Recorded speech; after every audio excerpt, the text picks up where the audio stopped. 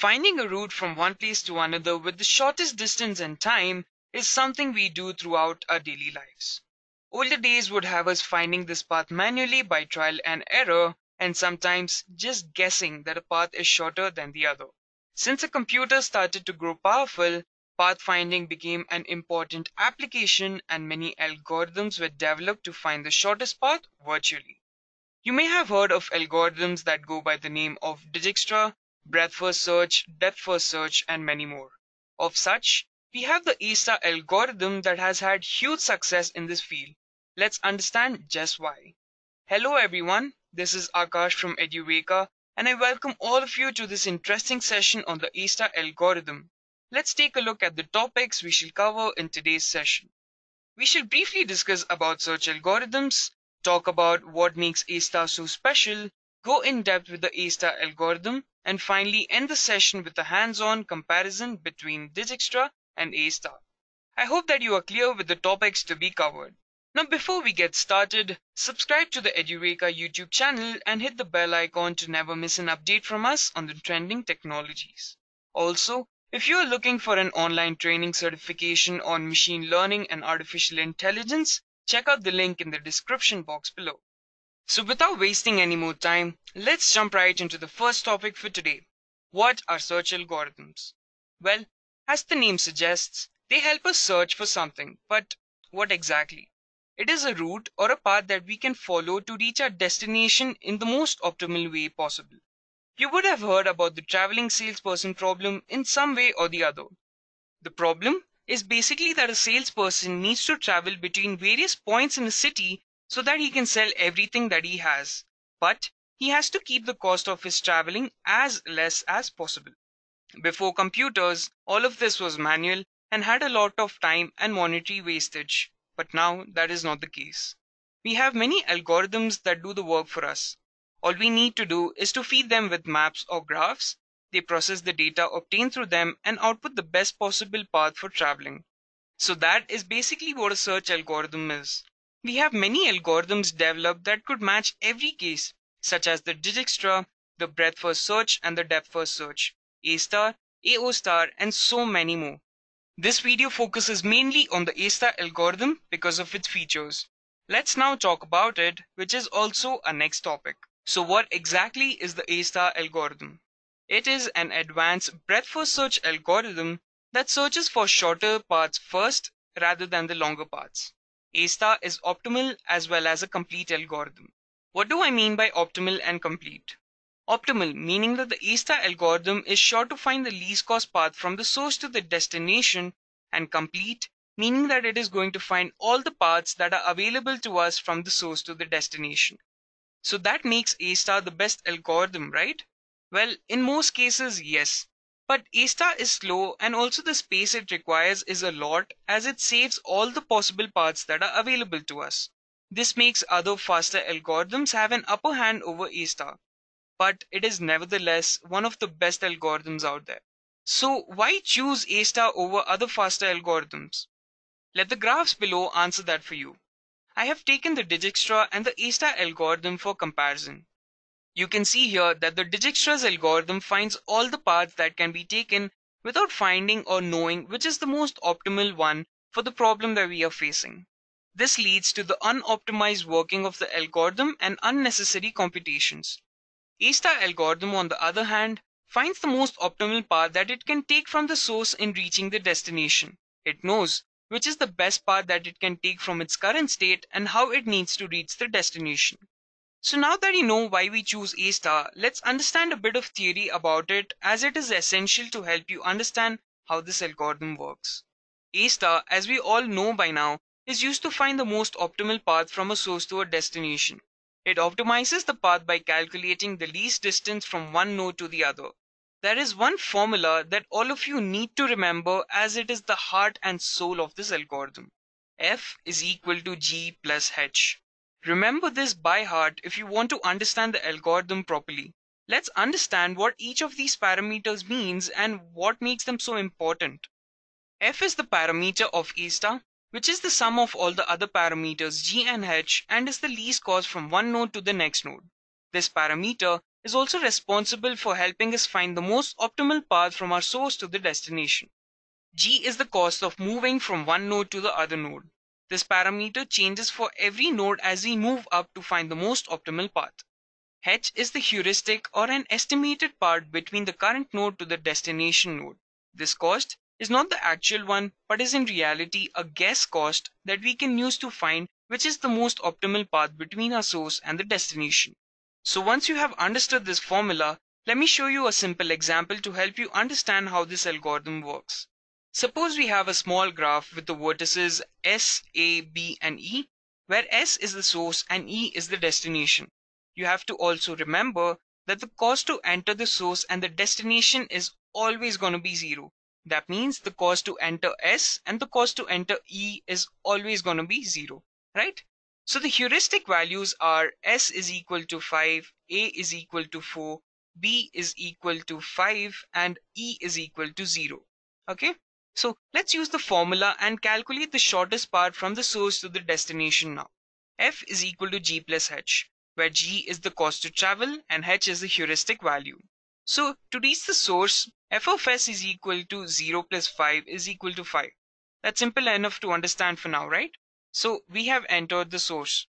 Moving on, the paths from S are the other two vertices. So the cost of S to A is 1 plus 4 is equal to 5, and the cost for S to B is 2 plus 5 is equal to 7. So now S to A is the shortest path. So we choose S to A.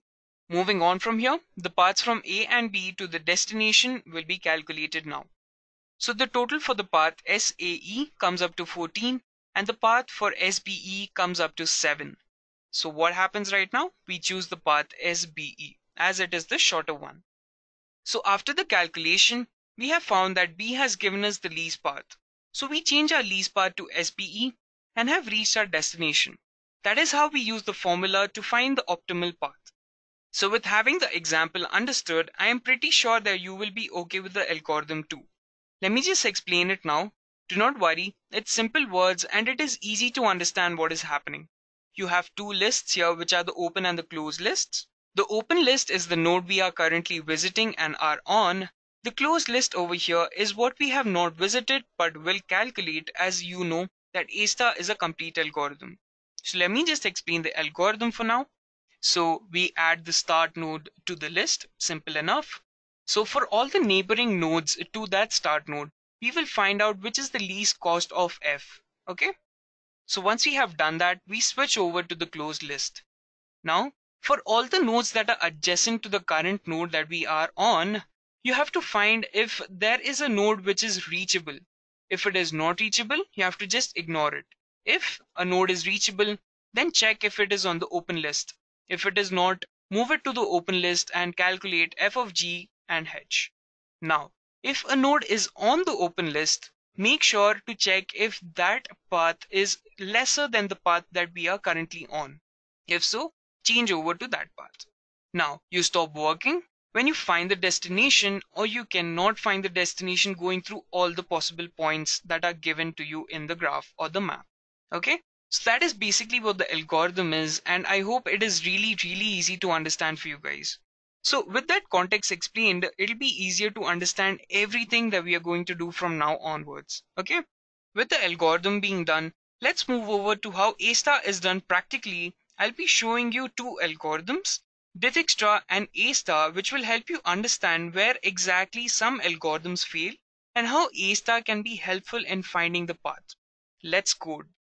So as you can see here, this is the first algorithm, which is the Dijkstra's algorithm, and I have basically given it a maze over here. So let me just explain what's happening in this algorithm. So the algorithm basically takes all the points and maps it to infinity, okay? And then finds all the other lists that are really needed. And it makes sure that the distance to reach the source is 0, obviously, because if I am in Bangalore and I want to reach Bangalore, it'll always going to be 0, right? So let's do that. So next we have q is equal to the list of range of n. So for all the number of nodes that are available, so you make that. So while q is equal to true, you have to just find out about the various paths between one node to the other node. So If a path is basically infinity, you just break, you just come out of the loop. Else you go through all the various possible nodes, okay? And you check if there is a node. So as you can see here, so you are trying to find out a distance where there is an alternate path which is giving you a lesser distance, right? So for example, if I am at node 1 and I want to reach node 3, there are two possible paths. I can go from node 2 or I can go directly from node 1 to node 3. But I am currently at node 2 to node 3. I'm taking that route right now, and that is giving me a value of 6. And if I go from 1 to 3 directly, it's just giving me a value of 3. So basically, I'm trying to find out all the possible paths that are available. And then what I'm going to do is, if there is any path which is, alternate or which is much more lesser than what I'm currently on, I'm going to move over to that path. Okay. So that's what this function is basically going to do. And I just return the distance and, the previous ones. So then I have another function which is basically just to, display the solution accordingly. And here, yes, I have two mazes over here. So wherever you have a 0 over here, right? So that means it is a travelable path, means you can go through that path. But if there is a 1 over here, it basically means that it is an obstruction, meaning that I can go from here, I can go from here, I can go from here, I can go from here, but I cannot move ahead of here. Okay. So same thing over here. And as you can see in the last row, it is completely free. So that means I can move over from here. Okay. And this is also the same thing. Wherever I have zeros, I can travel through that. And if it is a 1, I cannot travel through that. So what's happening over here is I'm just going to, give out the solution over here. So I have given one maze over here and I have given the other maze over here. So you will be able to find out the shortest path from here. So I have given one graph over here and I have given the other graph over here. So it will basically give me the shortest part between, the nodes to reach one part to the other. So let me just run the program. So as you can see over here, this is the value that I had obtained for one particular graph. And this is the, path to travel from 0 to 5. And then there is another path, which is all infinities. So INF is basically all the infinite paths. And it is telling me that it is not able to find it. It's because the list indexes is not in the way of an integer or a float. It is basically in INF formats, and it is basically meaning that there is no path from this, this node to the other node. So that is the reason I am getting this error actually. Okay. What's happening over here? Let me see what's it for. So whenever there was a graph, right? So this is the graph. This is the input that I've given here. It had some or the other path because of which it was able to, calculate to go from one part to the other. Whereas Dijkstra's failed for this one because it was not able to understand which part should I go through, because all ones were over here and it had no idea how to go through it, right? So that was the reason it failed for that particular graph. And let me now show you how this is overcome when I use the A-star algorithm. Okay. So basically I have the main function and I've given the same, graph over here, but I'm using lists over here. I can even use tuple that will still give me the same answer. And I have the starting path and I have the ending path, and the same thing over here, which I've done. So I hope you have understood the main function right here. So what I'm doing over here is I am basically creating a class node for which, basically it's like I have G, H, and F, and accordingly all the other parameters that are required for the A star. I have all of that in that. And then these are all my open list, close list, all the, initializations that I need to do first. And then while I am in the open list, I am just going to find out for, what are the basic elements that I can travel from one list to the other, and make sure that it is on the open list or the closed list, according to the algorithm I've gone through over here. And then if it is on the end node, it basically means that I have reached my destination over here. So I am just going to append it and I'm going to return the path basically. So then I'm just checking if there is any other path. So this function over here, right? So I'm just checking for a child node. So basically what this is meaning is that if from one node I'm able to find another position or another route which is much more smaller than what I'm currently on, I will change over to that route. Okay. So that's what this function is basically for. And then I'm just going to find out everything. over here. So let me just run the program. Yes. So as you can see, this was for the first graph, that is path, and then it's path 1. So to reach from 0 to 0, 0 to 5, 5, it is using this path for one graph, that is the path, and this is the second path, right? So it is 0, 0, 1, 1, 2, 2, 3, 3, 4, 4, 5, 5. So you can understand that even though Dijkstra has failed, A-star was able to accomplish that. Even though it has taken a bit more time and computations, it is able to find out the path from going to one place to the other, right? So that is the reason A star is such a good algorithm. But as you know, it is basically very, very slow. This is just a very small example. Think about it when it comes to, huge data sets and huge graphs and huge maps. It's really slow, but nevertheless, it is one of the best algorithms out there because it is able to give you the output properly. So you can see where Dijkstra fails simply because it tries to find a path and it gets stuck in a loop and cannot identify how to come out of the problem. A star was able to do that, and that's a very practical example of where A star wins where other fails, right? So with that, we have come to the end of our session for today. I hope it was fun and exciting to learn about the A-star algorithm. If there are any doubts, please leave a comment for us in the comment section below and we will get back to you as soon as possible.